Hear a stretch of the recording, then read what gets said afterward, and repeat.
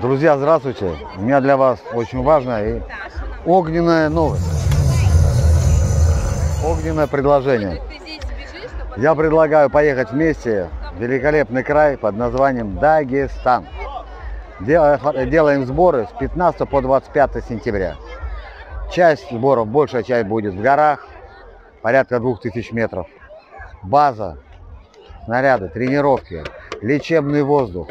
И оставшуюся часть сбора, чуть меньшую, спускаемся в не менее знаменитую базу Атамали Алиева, это в Избербаше.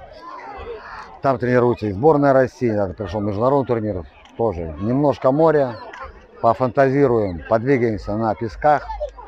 У нас и планируется много интересных поездок, как в горах, так и на море.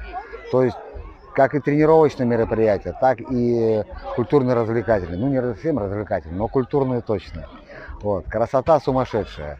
Безусловно, это, ребят, в первую очередь, это сбор все-таки семейной направленности у нас.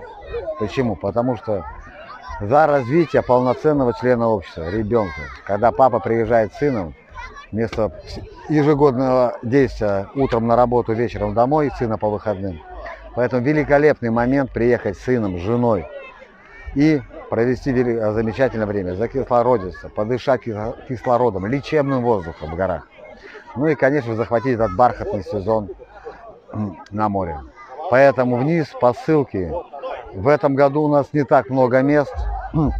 Дорога-то великолепная, летают самолеты, что не надо тратить много времени на поезд, такси, свою машину. Поэтому предлагаю, приглашаю. Вместе замечательно проведем время, а главное красоты. Друзья, до встречи. Сегодня работа была индивидуальная работа с Михаилом. Не получится, два не получится. Не то, что у него не получается. Ну, меня не устраивает, да. Такой перфекционист немножко. Как и любой, конечно же, тренер. У каждого тренера старается, у него был сильный, быстрый, самый лучший спортсмен. Сейчас я заметил, оказывается, был нюанс, который виноват на самом деле не ученик, а именно я. Сейчас я вам маленький этот нюанс покажу, и может быть он вам будет полезен, когда вы будете, ну само собой, может тренер смотрит и для себя что-то возьмет, я если надеюсь, без всякого, скажем так, умничая. Но нет-нет, тренер дает работу на лапах между спортсменами, то есть спортсмен становится тренером, пытается держать, то есть с другой стороны, так сказать, рамки заходит и пытается твоего товарища держать на лапах, или тренер показывает, тоже как учится вместе с учеником. И вот я сегодня свою ошибку подметил, она на самом деле ярко выражена. Вот обратите внимание. Миш, подойди ко мне, пожалуйста. Давай мы этот нюанс, который сегодня с тобой сделали. Наденем перчатку, майку заправим, что так. Майка не заправлена только у тренера, ты же знаешь. Он же должен чем-то выделяться. Проблема заключалась именно и заключается. Естественно, мы уже разбирали, что ударное действие — это зафиксированный кулак, сжатый кулак, который человек, боксер, может поставить выше-ниже и ударить косточками. То есть допуск идет плюс-минус где-то вот ваша половина руки. Половина руки, то есть здесь выше, ниже, где-то вот на расстояние половины руки. И естественно, что это уже опытный боксер, это человек, у которого поставлено ударное действие, чтобы он не подворачивал кисть, именно сжатый, напряженное предплечье. И вот посмотрите, сейчас вот Михаил правый прямой, да, будь любезен, Миш. Давай, правый прямой.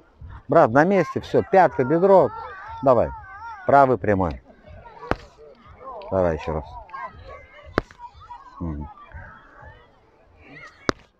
Почти, да, стоишь? Вот обратили внимание, первый раз он вообще не попал, второй раз хочу уже прицелиться, я там последний, третий раз где-то чуть накинул. В чем фишка заключается? Посмотрите, как я держу лапы, ребят. Я на самом деле держу лапы, будь любезен, становись. Я держу лапы на своем уровне ему. То есть мои лапы выше, получается, его возможности, тех базовых кондиций, его роста, его уровня удара. То есть того базового номинального удара прямого. И он начинает бить вверх. И так как еще, скажем так, базовое движение, основное движение прямо не село, здесь выше и ниже, это уже более сложные действия. Он начинает где-то тянуться рукой, где-то разворачивать плечи, где-то локоть раньше времени раскрывает. И этим движением теряется группировка, и у него получается неустойчивое положение. Вот теперь посмотрите, я поставлю руки на его уровень. Будь любезен. То есть не вот сюда, как я стоял до этого, А уже вот уровень его удара, это уровень его плечей. Не подбородка. Подбородок опускается и оказывается тоже на уровне плечей. Давай, Михань. Ну, сильно не садись, сильно не садись.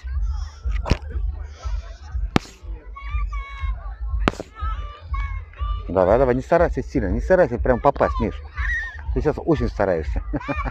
Давай, просто кулак сожми. О!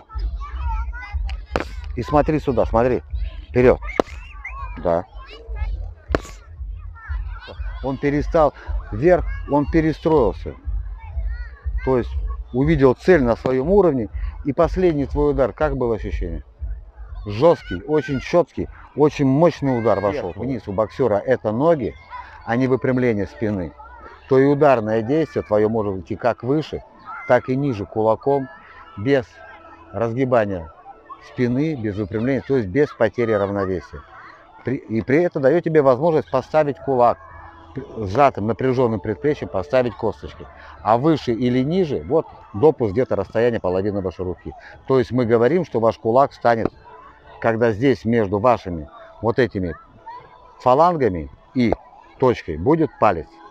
Выше, оп, уже не могу, уже здесь касаюсь. Ниже, будет сваливаться. Вот это расстояние где-то половина вашей руки. Поэтому привычка, безусловно. Но привычку мы убирали какую? Поставил я выше, он стал тянуться, выпрямлять корпус. Все, пустил я лапу пониже, на его уровень, на его плечо. Все, мозг согласился, и мышцы приняли это. Потому что это естественно. Вот такой нюанс я за собой сегодня заметил, каюсь. Но еще мой папа что меня учил, безусловно, это ему большое огромное спасибо, тоже. У тренера, как и у боксера, бывает, локти болеть начинают. Тренер, мой папа всегда говорил, что держать на лапах, это как стойки стоять. Твои руки должны быть также внутри тебя. Если в стороны, тоже самое. Действие, нагрузка, ломается локтевой сустав. Вот такой момент я сегодня для себя нашел, ну и делюсь его с вами. Потому что очень искренне обрадовался, что у Михаила получился обалденный правый прямой. Конечно же его в ринге, там движение, там противник. Да, это самое сложное перенести лапы, перенести снаряды, перенести обалденное свое действие в бою с тенью на работу в парах. До встречи, друзья. Еще раз. Дагестан, сборы. Посвободнее. Чуть-чуть опять вот подсаживаться здесь. Встань сейчас собой. Вот, как можно выше встанем. Вот отсюда бей. Раз. Без спины. Вот. Просто вперед. Вперед. Во. Вот это. Во. Ну. Класс же, а? Вот ты встал, Мишаня, вот твое. Не вот это вот не надо. Запомни, молодец.